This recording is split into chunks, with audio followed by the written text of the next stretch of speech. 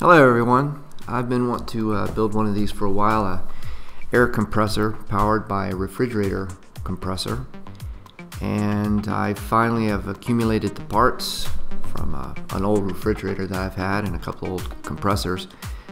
So I'm going to build one, show you guys how I did it. The first thing I did was I took one of my old air compressor tanks. The motors still work, but the compressor part are bad and I can't get any parts for them, so I'll save this motor for another project. So I take that off the tank. This particular tank has a nice platform that will allow me space to bolt the compressor on. Now this is an old little refrigerator that I've had. I haven't seen anyone else use the small compressor from this, so I'm not sure how it's going to work. But it's one I have. It's free. It's leaked out all its Freon, and but the motor still runs. So I go ahead and cut that out of the back of the refrigerator.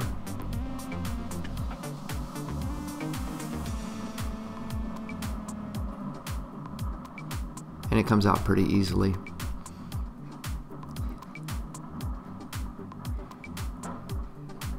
Now with that platform that's on the old tank here, it gives me a place to mount the refrigerator compressor. So I'm just laying it out now, trying to figure out the best way to do it. I'm going to end up making a couple of supports for the front. I can bolt in the back. The first thing I do is, after I get everything out, is I'm going to wire it into the original switch here, the safety switch, pressure switch on the old tank, and see if this thing fires up. So after I wire it in, it's very simple. This is a 110 power supply, and so I just wire it into two wires that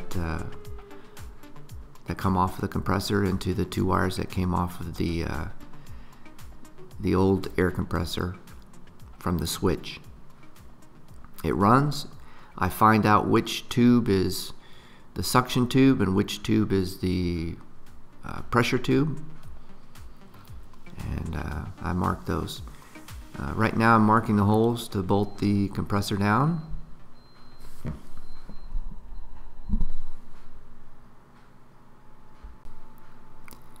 And I go ahead and drill those holes and get them ready.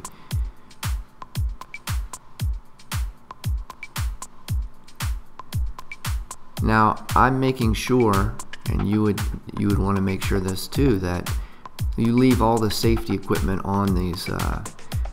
These compressors will just keep going and going. They're very powerful, and so you do need to leave on the safety.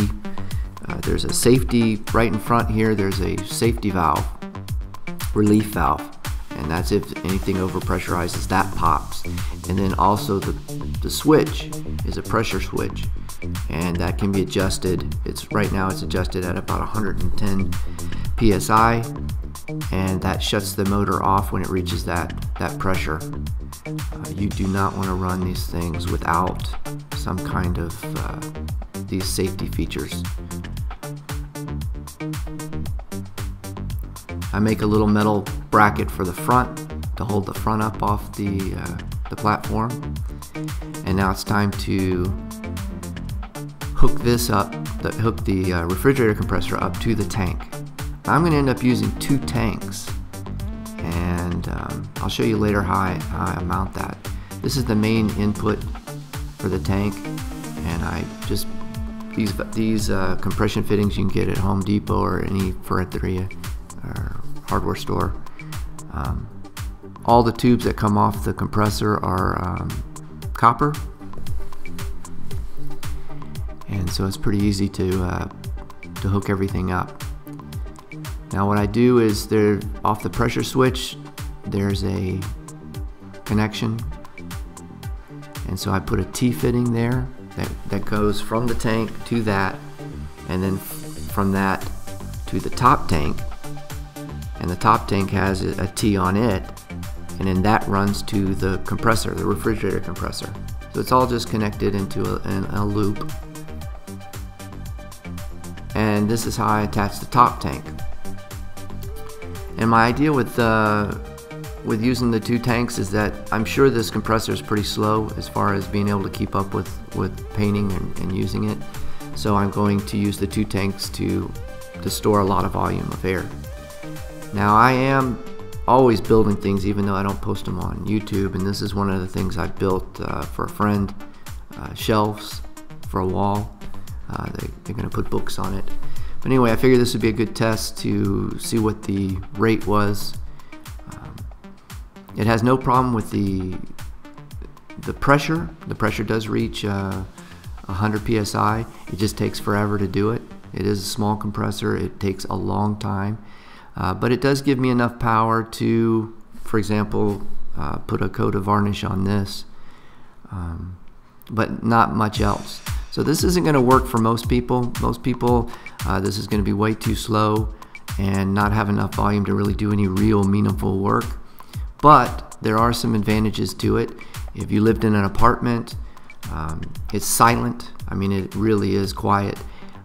And if you were just using an airbrush, for example, it would be great for using an airbrush or something like that small.